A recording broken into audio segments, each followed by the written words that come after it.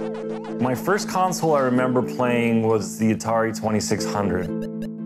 I remember saying, like, wow, look at the graphics.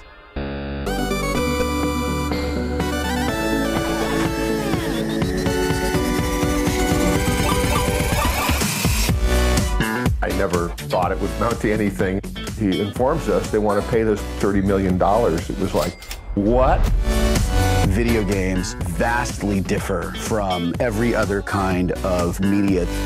A good video game is probably the hardest thing to make. The whole point of a game was literally shooting pixelated aliens that were falling out of the sky. Nowadays, not only do we know why those aliens are falling out of the sky, we know the names of their moms.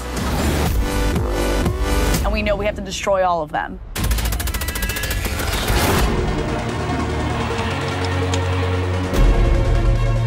They've evolved into truly global experiences.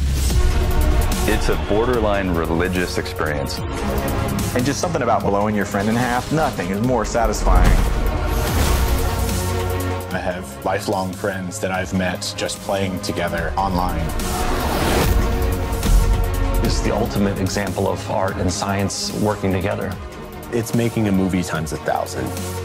Back in the early days, we really did look forward to a day where video games would be interactive movies. Video games in the next 30 to 40 years are going to be unimaginable, where you can live the dream that you've always wanted to live.